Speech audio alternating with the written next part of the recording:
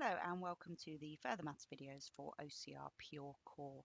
This is sequence and series 1 summing series, and this is video 1.3, the standard formula for the sum to n terms of r squared and of r cubed.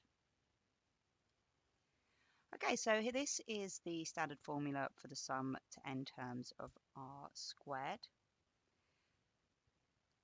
There's loads of different proofs of this result which we're not going to go over in this video. But if you look at some of the notes and examples in the integral or in your textbook, you can find them. You can also prove this using mathematical induction, which you've seen in a previous video. This formula is given in your formula book in your exam. So we're just going to have a look at using the formula.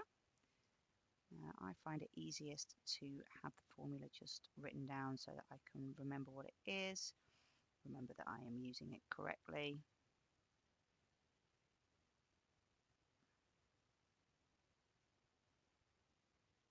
Okay, so here we're doing the sum from 1 to 20 of r squared.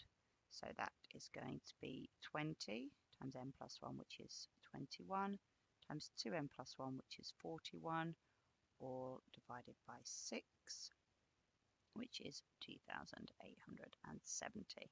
Fairly straightforward. We can also get the standard formula for the sum to n terms of r cubed. Now, there's a nice little GeoGebra thing here. And if you follow the link, you can see here's an example of finding the sum of the first 4 cube numbers. And here we have them drawn out as cubes. Now, if we rearrange this and try and make squares using all of these cubes, you can see that we end up with this square, and each of the sides of the square has length n plus 1 over 2. So when we multiply them together, the sum of each of those is going to be n plus 1 over 2 squared. So if we simplify that, we get this as the formula to n terms of r cubed, again given in your formula book. For more proof of this, again, you can look at your notes and examples in integral, and again, it can be proven using mathematical induction, neither of which we're going to do in this video. We're going to look at using this formula. Okay, so here we have the sum from 1 to 10 of r cubed. And so we're going to have 10 squared, so n squared times n plus 1 squared all over 4.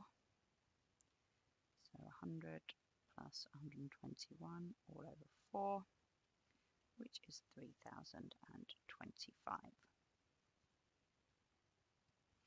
Okay, in the next video, 1.4, we'll be using the standard formula that we've come up with to find combined sums.